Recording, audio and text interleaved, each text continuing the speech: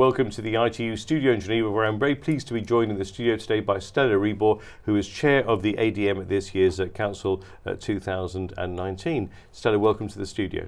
Thank you so much, Max. Now, for those uninitiated, tell us exactly what is the ADM? Wow, that is the Admin and Management Committee of the ITU. And what happens in those sessions? Oh, that is where all the issues that relate to the admin of the ITU is discussed and it's approved before it's taken to plenary, the ITU Council plenary. Great. And this is your first time chairing this? Yes, my very first time of chairing this committee or any committee in ITU. Great. Okay. So what have been the most interesting moments for you chairing this committee? There's been a lot of issues to deal with. I'm having to grapple with a lot of things this year and on the agenda, and it seems that there isn't enough time to cover all those things. So I needed to push for us to go through the agenda, and so that's. Now, sitting up on the podium is obviously a very different, and having to control the conversations in the room is obviously very different from sitting in the room itself and asking for the microphone, asking for the floor, isn't it? For me, sitting on the podium comes natural to me. I had a background in like I was an amateur dramatist, so I love the stage. Sorry to say, but so it comes natural to me, and I just enjoy it. That doesn't mean that I don't take my work seriously. I do, but I love being on stage. So what part of your previous life or your current life do you think has helped you most at being chair? I think being a mother. It's women, we have to deal with a lot of things at the same time.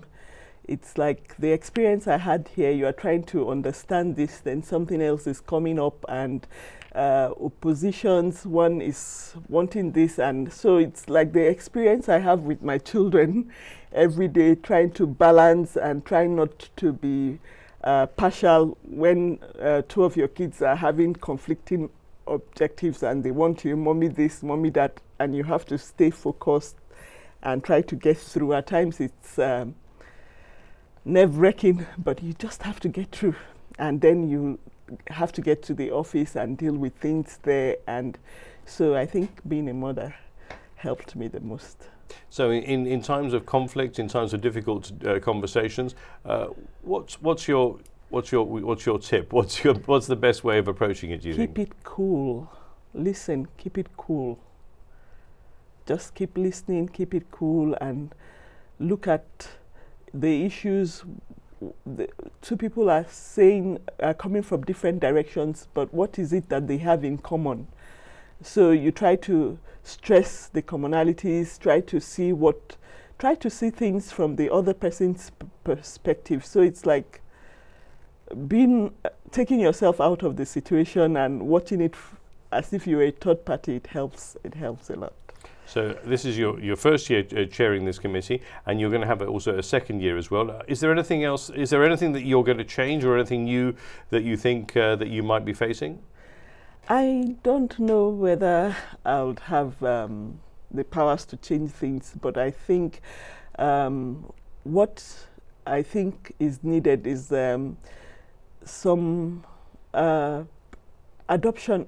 We need to adopt some principles of effective communication, because when you are in the ADM, at times you see endless arguments on things we don't actually disagree on. If it was properly communicated, then you know, some time improvement on time management, and the information put out should be such that makes things clear. So when we're on the same page before we come, it will stop us from having endless arguments that are based not on the facts that are before us, but we'll now know how to just move forward and not debate things that, or debate on information that we already have, I think.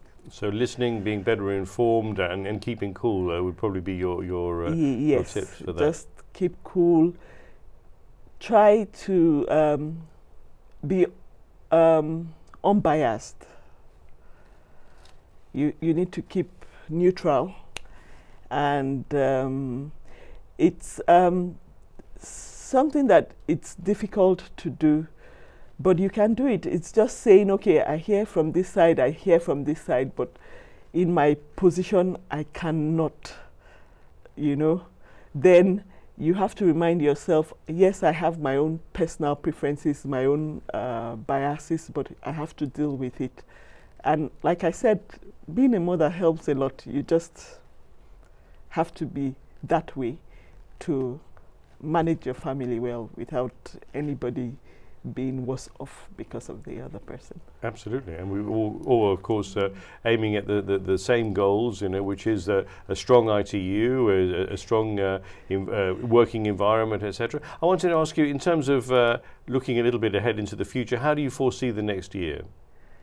I think the next year will be less turbulent because from my experience in ITU, the budget year is usually very turbulent, but some of the issues probably we've not dealt with this year will be moved to next year, but it's like we already started the discussion, so we'll be more conversant with it, and we would have had time to share our views and rethink our positions, and so I suspect, I can't predict accurately, but I suspect next year will be less turbulent because we've really had a quite a chaotic ADM this year, but I think on most of the issues we pulled through.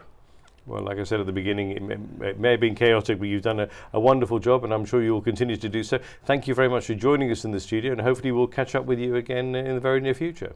Thank you so much, Matt. Thank you, Stella. Cheers. Okay.